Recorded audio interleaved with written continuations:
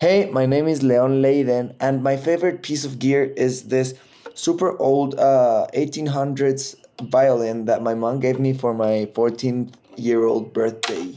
And it sounds a little like this.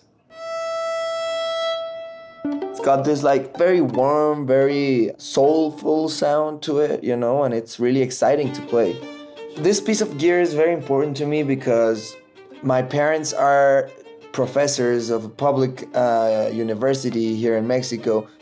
They always supported my dream to pursue music in one way or another, and they made a very big effort to save up for months and months in order to be able to afford this violin for me.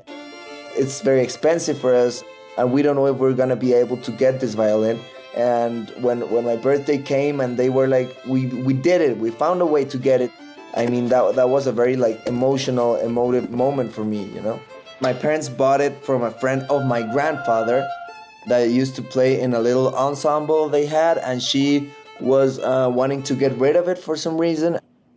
I chose the violin very early in my life because I grew up watching my uncles play string instruments.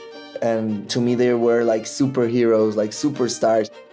I don't think a violin can sound as this one sounds right out of the factory. Wood is a material that requires time to become more flexible, that requires changes in temperature and in humidity and in air density in order to become a more versatile and flexible material. So the more time passes by, it's gonna have a warmer tone.